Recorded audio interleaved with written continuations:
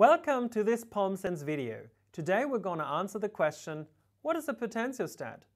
Maybe you've just started with electrochemistry and everybody's throwing around that word and you just want to know what it is. And well, I'm already surrounded by potentiostats and they're all different. So what do they have in common? What do they do?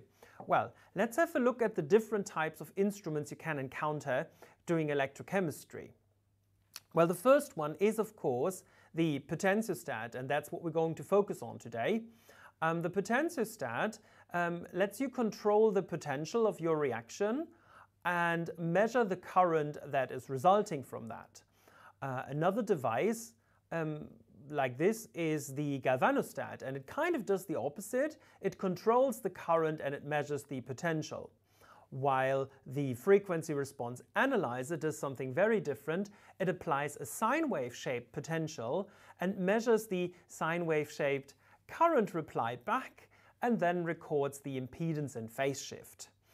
These three devices are used for different applications. The potentiostat is used, for example, in analytical chemistry to control the potential and this way select a certain reaction, and then the current response is usually correlating with, for example, the concentration of the analyte you're interested in. You can also use it for other things, for controlling corrosion, etc. Galvanostats are especially interesting if you want to deposit a fixed amount of substance, because that correlates with a charge, and if you have a constant current, it's very easy to calculate the charge. Also, the same is true for battery applications. This is why battery experts like to charge their batteries with a constant current. The frequency response analyzer is used for electrochemical impedance spectroscopy, a rather advanced electrochemical technique that's very surface sensitive, so it really likes to it can be really used for label-free techniques or maybe for checking coatings. Okay, so now you have an overview what are the different instruments. So now what will be the first thing you will notice about a potentiostat that makes it so special? Well, when you take a potentiostat and you want to connect it to your experiment, you find that it has 3 electrodes.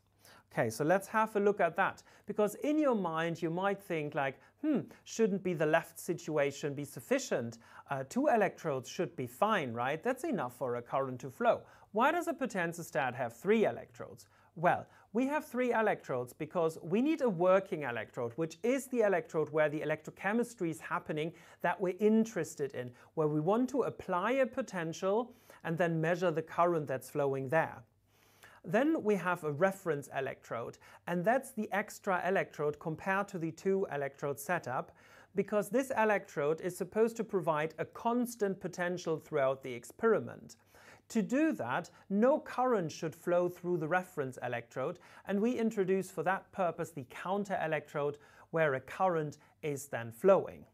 That has the advantage that when electrochemical reactions are happening and these lead to a change of the environment of the electrode, this isn't happening at the reference electrode, so we do have a constant known potential at the reference electrode, and basically we always know where our working electrode is on the electrochemical series and we can precisely control it.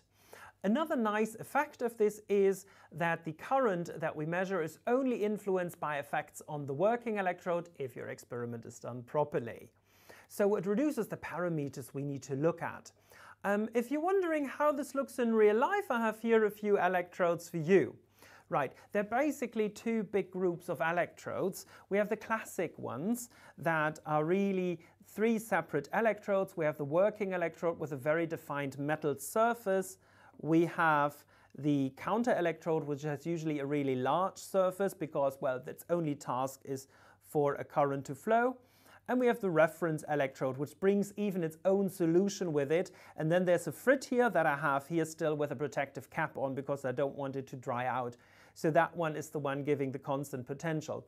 And you would place them in like a cell like this, for example, and place solution in there and do your measurement.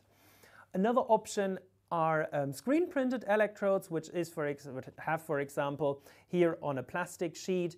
They have the 3 electrodes printed on. You see here in small and silver the reference electrode, in round in the middle made from gold the working electrode, and also a gold counter electrode as this arc at the side.